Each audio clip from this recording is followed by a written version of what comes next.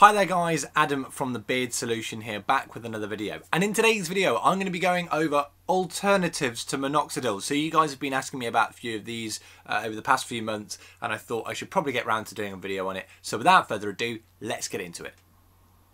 Okay guys, so I'm going to talk to you about three products. They are Trioxidil, Nanoxidil and Aminexil. The one thing for you to consider is that all the advertisements that you will see out there for these alternatives for Minoxidil are talking about for the scalp and not for the beard, and the scalp hair is not the same as beard hair.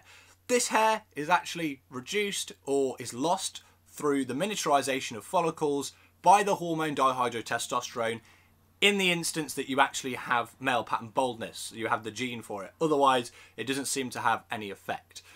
The beard, on the other hand, is grown by the hormone dihydrotestosterone, so we hypothetically don't really want to block it here. That's pretty logical. If you're on board with that, okay, cool, let's get into it. Trioxidil is a DHT blocker, and I see all of you sending me links to, well, not all of you, but I see all of you that do send me the links to Trioxidil have completely just not read any of how it works. You've looked at the fact that, you know, it's going to give you less side effects, which is obviously ideal if you're using Minoxidil, but you need to start reading what it's actually doing and how it's working.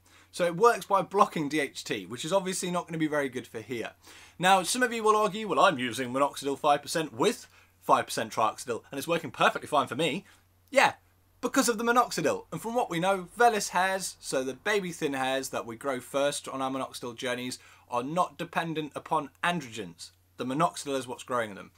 Now, obviously the terminal hairs are, from what I have read and researched, that's what is actually being grown by the dihydrotestosterone, the terminal hairs. So bear that in mind. Trioxidil, in my opinion, is not going to work in the same way for your beard as it's touted to help on your scalp.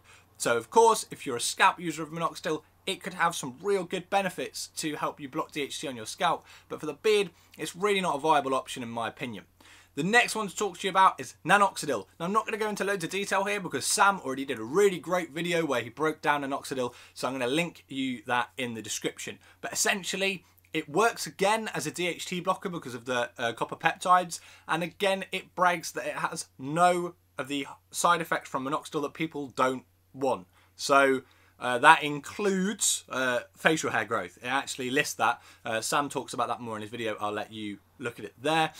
Following on from that there as well, I've seen a few things out there online that the actual lab that creates Nanoxidil also does make Minoxidil and doesn't claim that it's better than Minoxidil. They claim that it is better for people that are suffering from some of the more negative side effects from using Minoxidil.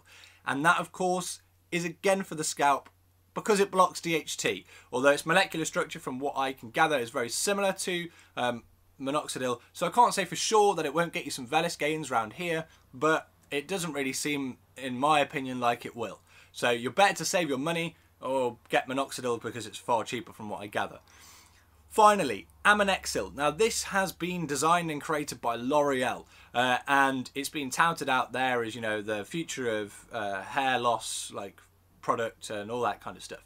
But the only study I've been able to find where they've compared Minoxidil to Aminexil has shown that Minoxidil is far better than Aminexil at actually regrowing and keeping hair. But not only that, Aminexil was shown to have no regrowth capabilities, but was shown to be able to retain hair. Now, I will put the link to that study in the description if you want to go and check it out. But what that's essentially saying is that doesn't work in the same way as Minoxidil.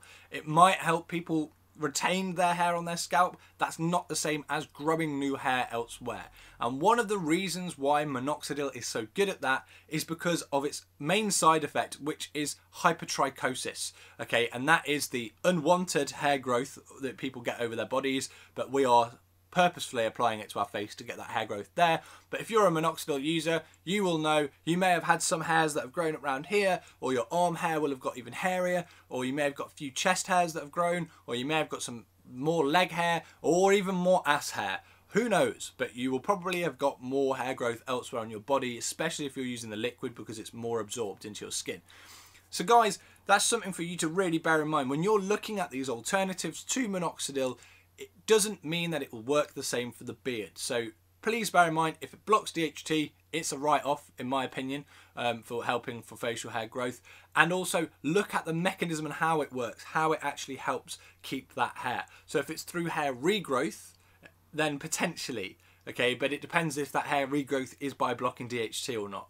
I know it can get quite complicated out there, so feel free to send me products if you're unsure, and I'll be able to have a little look and a little research into it and tell you whether it has DHT blockers in or not.